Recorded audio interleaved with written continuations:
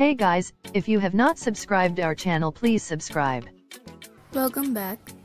In this video, we will share what is pure culture technique and what is seed lot technique. Both are different techniques related to grow organism, but we will discuss in the same video. Pure culture in microbiology, a laboratory culture containing a single species of organism. A pure culture is usually derived from a mixed culture. By transferring a small sample into new sterile growth medium in such a manner as to disperse the individual cells across the medium surface, or by thinning the sample manifold before inoculating the new medium. Both methods separate the individual cells so that when they multiply, each will form a discrete colony, which may then be used to inoculate more medium with the assurance that only one type of organism will be present. There are different methods for pure culture isolation techniques. Number 1 is streak plate technique of isolation.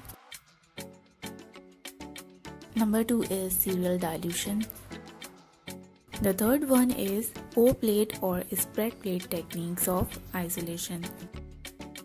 Seed lot technique. Seed lot technique is to store microbial culture for a long time.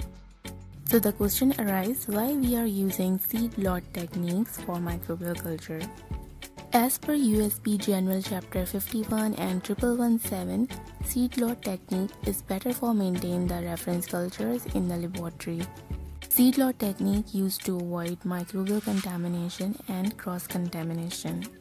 To reduce the possibility of phenotypic variations, genetic drifts, mutations, and contamination as much as possible, the number of passages should be minimized. The recommended passages are not more than 5 passages. Seed lot technique to prevent the unwanted drift of properties which might ensure from repeated subcultures or multiple generations.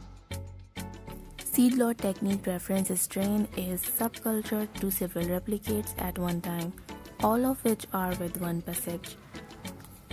Stock cultures can be subcultured for reference cultures and working cultures. Reference cultures monthly basis and working cultures weekly basis. Frozen cultures should be stored at -30 degrees Celsius or below until use. If stored at -70 degrees Celsius or below in live form. Slants may be stored at 2 to 8 degrees Celsius for up to a week.